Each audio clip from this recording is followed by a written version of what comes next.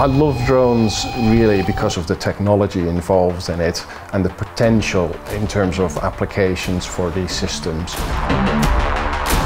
It's just a toy shop for me. I see a piece of flying code. I never look at the clock and I just play all day long doing what I love doing, and that is solve problems, design and create new parts, components and systems. 3D printing helps a lot. The rapid prototyping ability, it's crucial.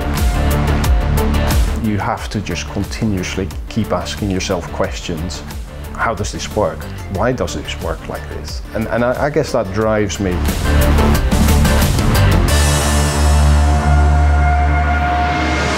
3D printing allows us to create a part and test it without being restricted to having to create large volumes of parts. We can continuously adapt and adopt and improve and evolve, which is very important.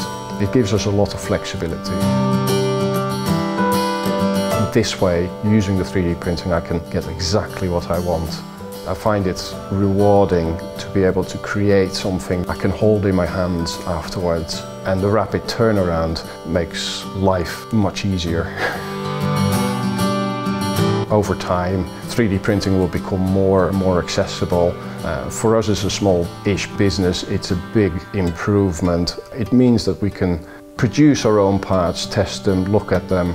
We don't have to involve a third party to produce a product that usually ends up not being exactly like the way I want it.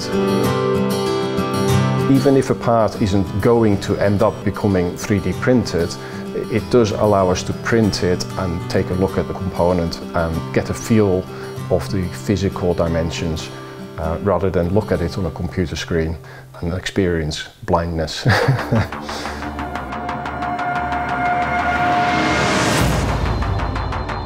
I always think of the drones that we see now as the microcomputers that we saw 20, 30 years ago. It is exactly the same feeling and sensation to me.